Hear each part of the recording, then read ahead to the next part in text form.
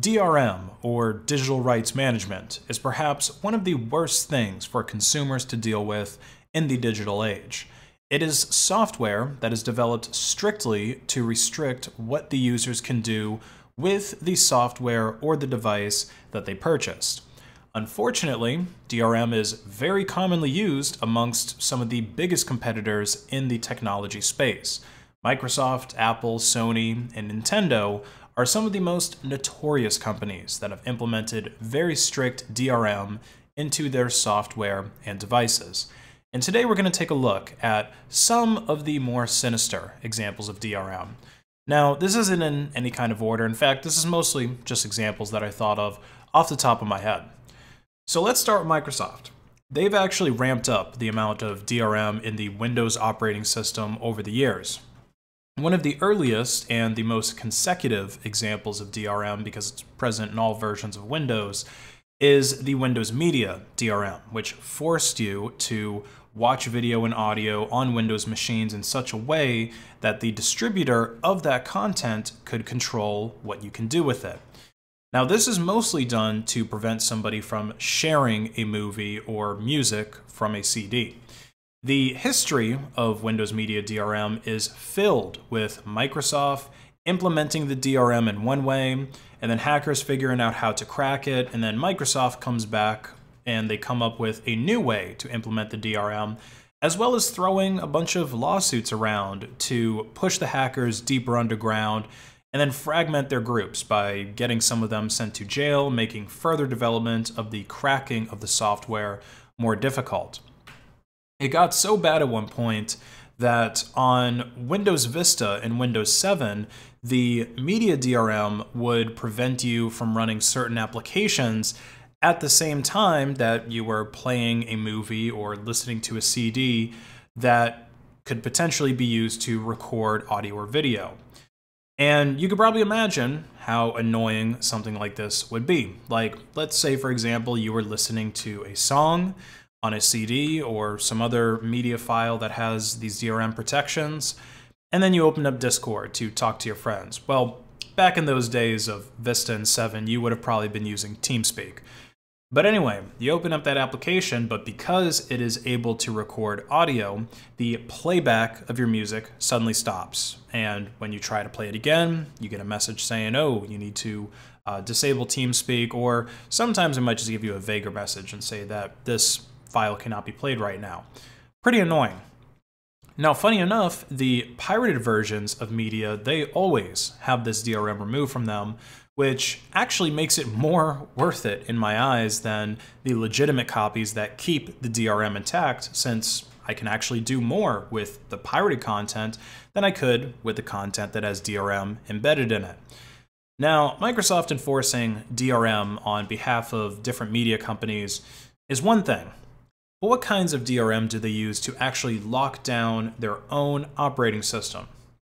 Well, besides the usual limitations that you have with proprietary software compared to free open source software like GNU Linux, Windows 10 would display the annoying Activate Windows watermark above all applications that you run in Windows 10, and they would even restrict you from personalizing your computer and changing the desktop background, at least from the pre-existing backgrounds. You could still right-click on a picture and then set that as your desktop background.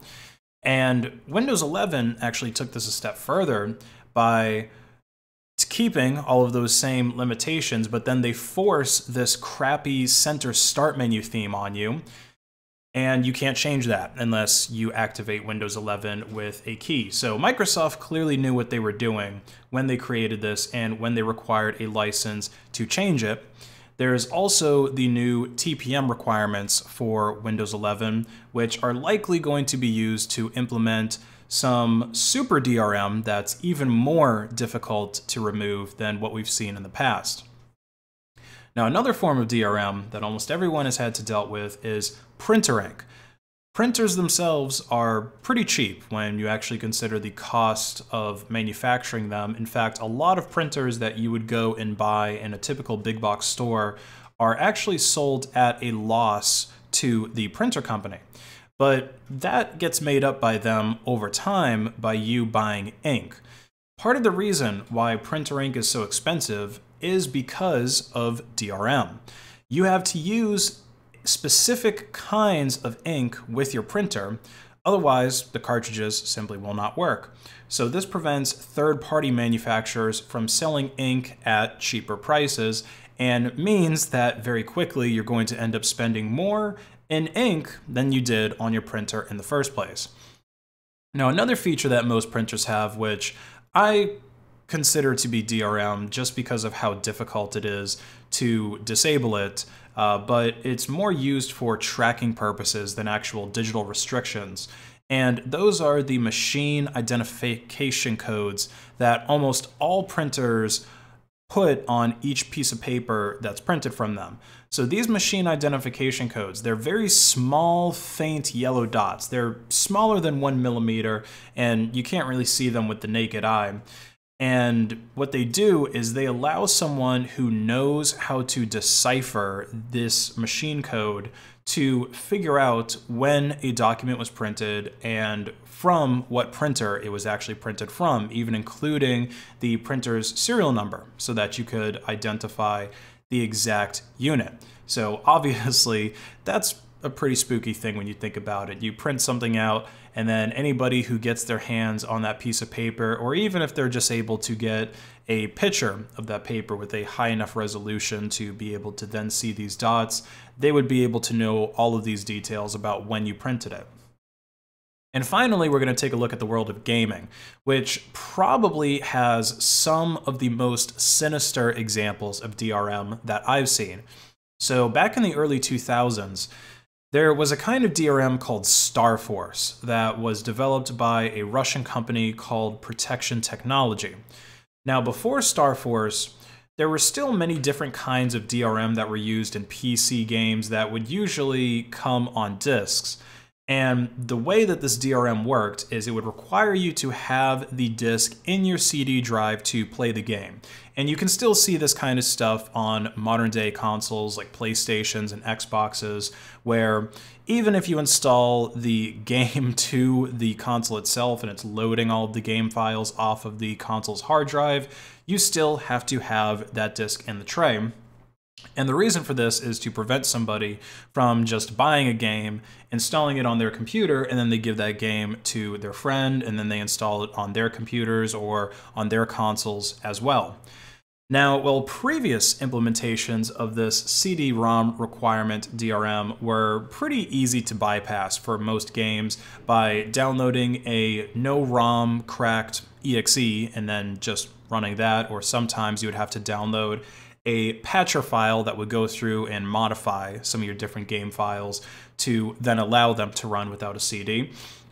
Starforce took this a bit further by encrypting all of the files that were on CD-ROMs that were using it, and then using a unique key for each disk to decrypt it, and this key would be based off of small differences in the physical parameters of the disks themselves.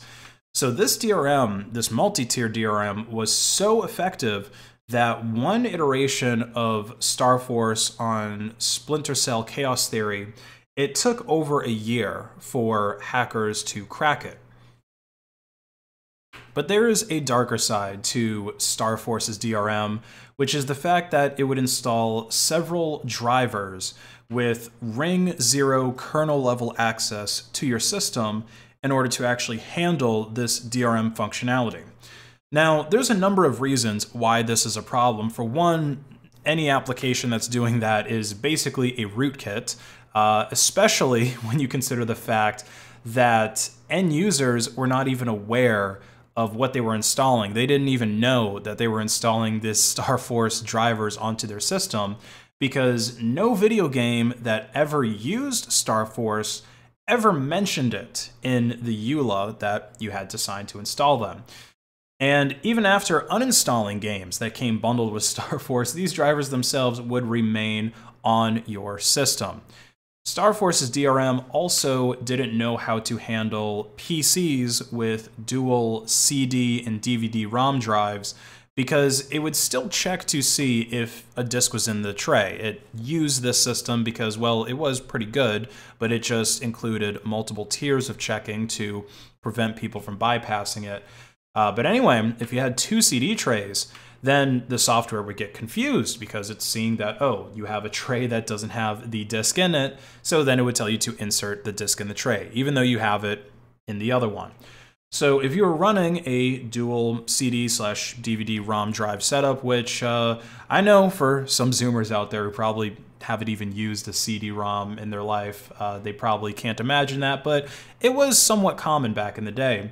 But if you had that, then you would have to disconnect one of those CD-ROMs or one of those CD-ROM drives in order to play a Star Force game. And there was another bug with Star Force that would disable direct memory access on the CD-ROM drive, as well as make it run slower. But this disable of the DMA would result in you being unable to play audio CDs on your computer without it blue screening. And again, because of how deeply Star Force embeds itself in the system, removing your game wasn't enough to fix it. You would have to then use a special Star Force removal utility for the specific versions of Star Force that you had installed on your system in order to fix it. And even then, there were some allegations that this software didn't always do its job properly either. So this is yet another example of DRM punishing the people who are actually following the law, the people who are trying to do what the game companies want them to do. They're buying the game legitimately, they didn't pirate it, and all of this is happening because these studios that are behind these games and that are behind the audio and video content that's being produced on DVDs, Blu-rays, CDs, etc., they would rather use some very buggy, highly restrictive DRM that, for all intents and purposes, is basically a rootkit. And it ends up punishing their fans, all to stop a few people from pirating content or from sharing content with their friends.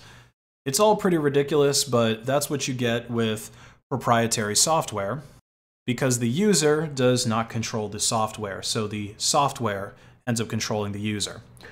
What are some of the worst examples of DRM that you've experienced? Let me know in the comments below. Thanks for watching the video. Have a great rest of your day.